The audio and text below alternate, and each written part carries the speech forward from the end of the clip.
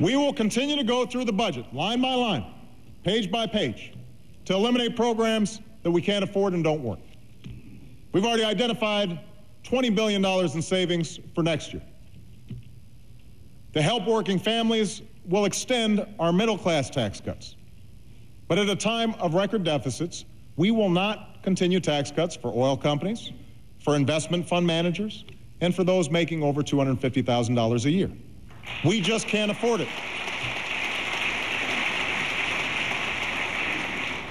Now, even after paying for what we spent on my watch, we'll still face the massive deficit we had when I took office. More importantly, the cost of Medicare, Medicaid, and Social Security will continue to skyrocket. That's why I've called for a bipartisan fiscal commission, modeled on a proposal by Republican Judd Gregg and Democrat Ken Conrad. This can't be one of those Washington gimmicks that lets us pretend we solve a problem. The commission will have to provide a specific set of solutions by a certain deadline. Yesterday, the Senate blocked a bill that would have created this commission. So I'll issue an executive order that will allow us to go forward, because I refuse to pass this problem on to another generation of Americans.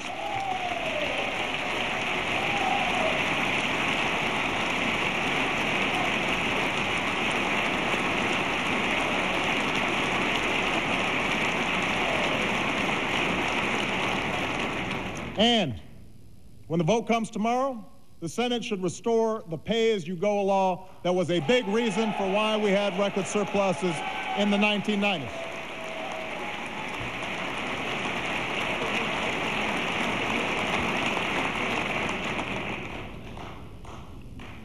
Now, I know that some in my own party will argue that we can't address the deficit or freeze government spending when so many are still hurting.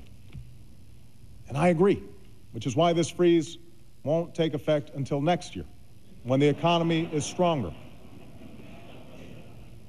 That's how budgeting works.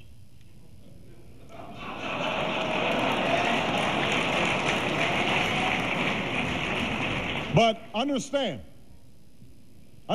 if we don't take meaningful steps to rein in our debt, it could damage our markets, increase the cost of borrowing, and jeopardize our recovery, all of which would have an even worse effect on our job growth and family incomes. From some on the right, I expect we'll hear a different argument. That if we just make fewer investments in our people, extend tax cuts, including those for the wealthier Americans, eliminate more regulations, maintain the status quo on health care, our deficits will go away. The problem is, that's what we did for 8 years.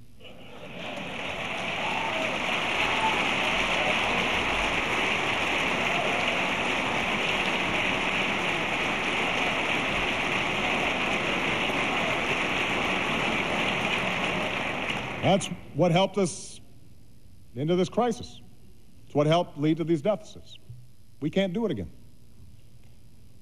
Rather than fight the same tired battles that have dominated Washington for decades, it's time to try something new. Let's invest in our people without leaving them a mountain of debt. Let's meet our responsibility to the citizens who sent us here. Let's try common sense. A novel concept. Now, to do that, we have to recognize that we face more than a deficit of dollars right now. We face a deficit of trust. Deep and corrosive doubts about how Washington works that have been growing for years. To close that credibility gap, we have to take action on both ends of Pennsylvania Avenue. To end the outsized influence of lobbyists. To do our work openly. To give our people the government they deserve.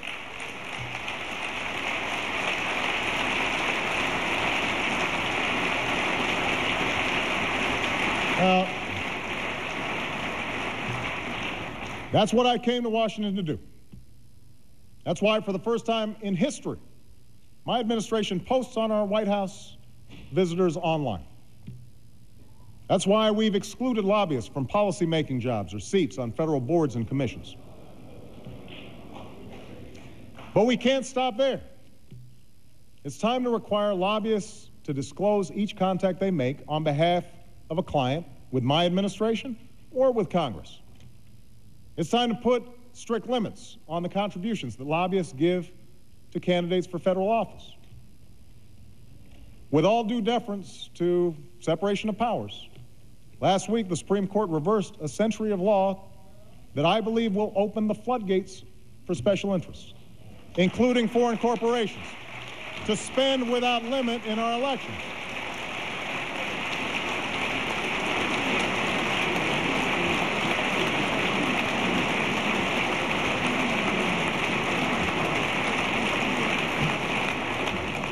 I don't think American elections should be bankrolled by America's most powerful interests, or worse, by foreign entities. They should be decided by the American people. And I'd urge Democrats and Republicans to pass a bill that helps correct some of these problems. I'm also calling on Congress to continue down the path of earmark reform. Democrats and Republicans.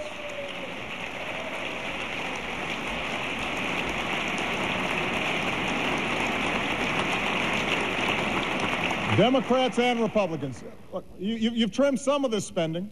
You've embraced some meaningful change. But restoring the public trust demands more. For example, some members of Congress post some earmark requests online. Tonight, I'm calling on Congress to publish all earmark requests on a single website before there's a vote, so that the American people can see how their money is being spent.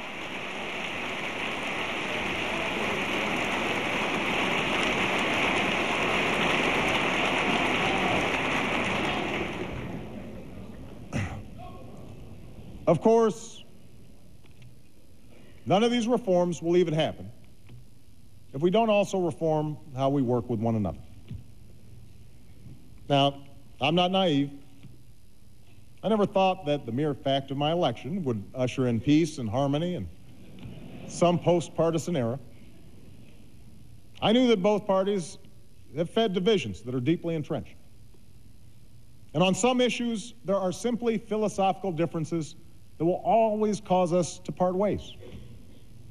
These disagreements about the role of government in our lives, about our national priorities and our national security, they've been taking